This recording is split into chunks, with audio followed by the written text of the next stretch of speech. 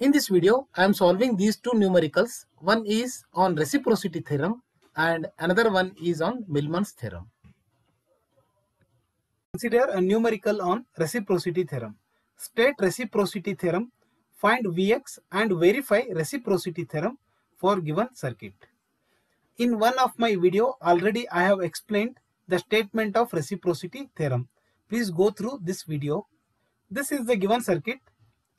Let me consider this as terminal A and this as terminal B, this as terminal C and this as terminal D. So first we'll try to find voltage Vx, which is nothing but voltage across 6 ohm resistor. As here current I is flowing, at this node the current will divide.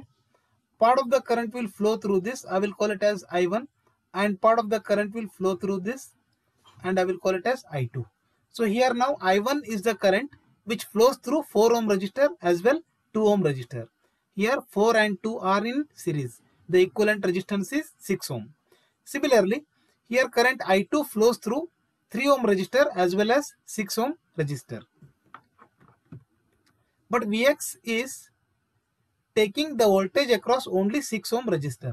So to find voltage across 6 ohm resistor, first we need the current through 6 ohm resistor. Let's find current I2.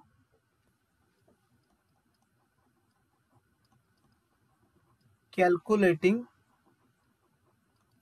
current I2 using current division rule. That is, I can write I2 is equal to, the current division rule says that total current, that is, I can write the formula, total current into opposite resistor divided by sum of resistor. That is, I can write I2 is equal to, here total current is 10 amp into opposite resistor. So opposite resistor, the meaning is, here current I2 is flowing through 3 ohm resistor and 6 ohm resistor. Opposite to this resistor is 4 ohm resistor and 2 ohm resistor, that is, in which the another current is flowing, that is I1. So here opposite resistor is 4 and 2, that is both are in series, so I can take it as 6 ohm divided by sum of resistors, that is sum of these all resistors, that is 4 plus 2 plus 6 plus 3, that is will get 15. So simplifying this, I can write 60 by 15, which is equal to 4 amp. So therefore now I can write Vx is equal to 6 into I2. Therefore Vx is equal to 6 into 4, which is equal to 24 volts. So thus we found the value of Vx, which is 24 volt. So now according to the reciprocity theorem, let's interchange current source and voltage source. So now I will connect a current source at terminal C and D and I will find voltage Vx across A and P. Let me draw the equivalent circuit. So this is the equivalent circuit. Here between terminal C and D I have connected 10 amp current source, and between A and B let me find voltage Vx. I suppose to get Vx same as the previous value. We can see that the current 10 amp is connected to this node. At this node the current will divide. Part of the current will flow through this, I will call it as I1, and part of the current will flow through this, I will call it as I2. So here current I1 flows through 6 ohm resistor and current I2 flows in 3 ohm resistor, and it will flow like this. And here as terminal A and B is open, no current flows here. The entire current will flow through 4 ohm resistor and 2 ohm resistor. So let me find I2 again, applying current division rule, that is finding current I2 using current division rule.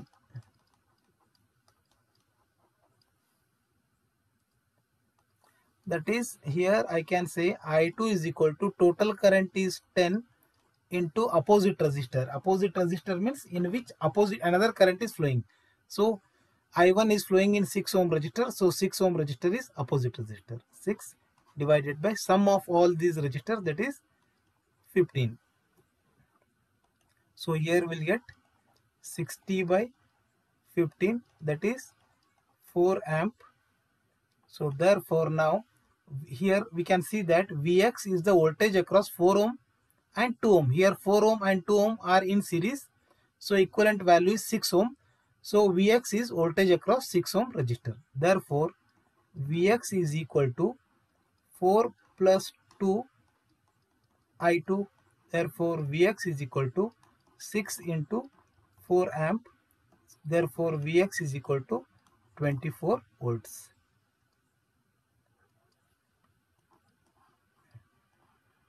So therefore I can say here, we'll call it as equation 1, this as equation 2.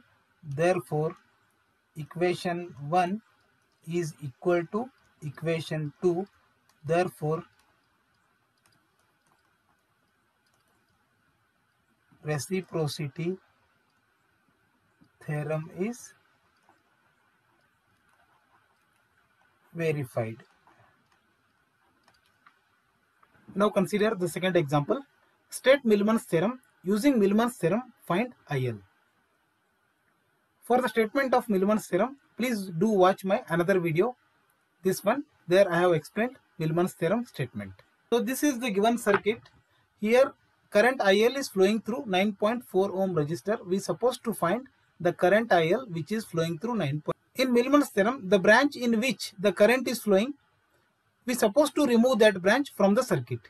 That is, let me consider this as AB terminal. So the first step is we supposed to remove this 9.4 ohm resistor which is connected at terminal A and B.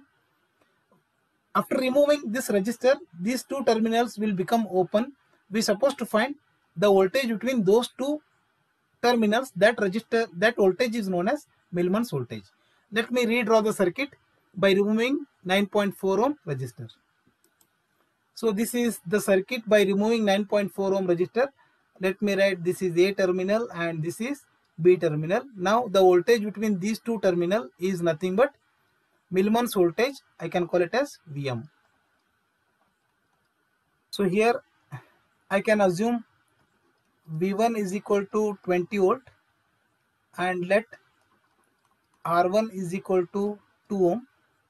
If I take the reciprocal of R1, it will become conductance. That is, I will call it as G1, which is equal to 1 by 2, that is 0.5 mho.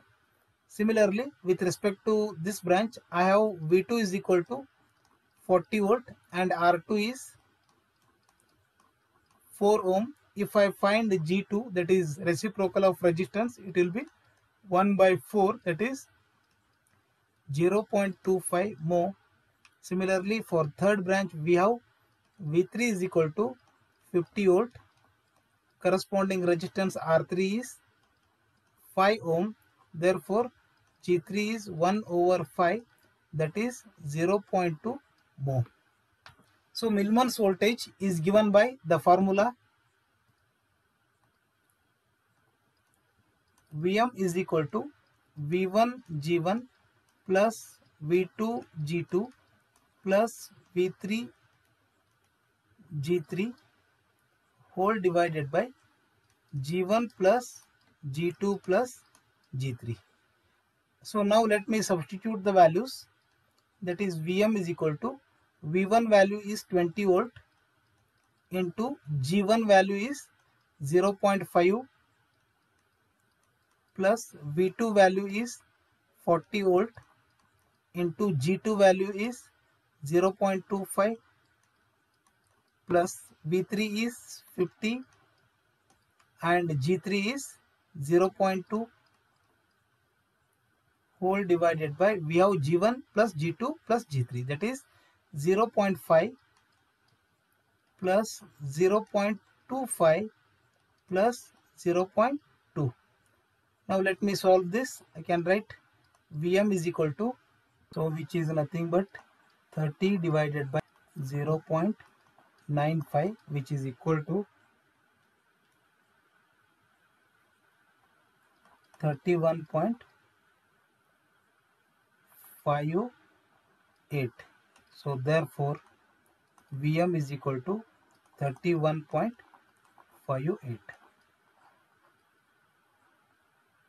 Now let me find Millman's resistance, that is Rm. So Rm is given by the formula Rm is equal to 1 over G1 plus G2 plus G3. Therefore Rm is equal to 1 upon G1 is 0. We have 5 plus G2 is 0.25 plus G3 is 0.2. So solving this, I'll get 1 upon 0.95. Therefore Rm is equal to 1.052 ohm.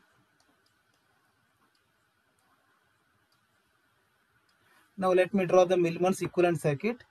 It consists of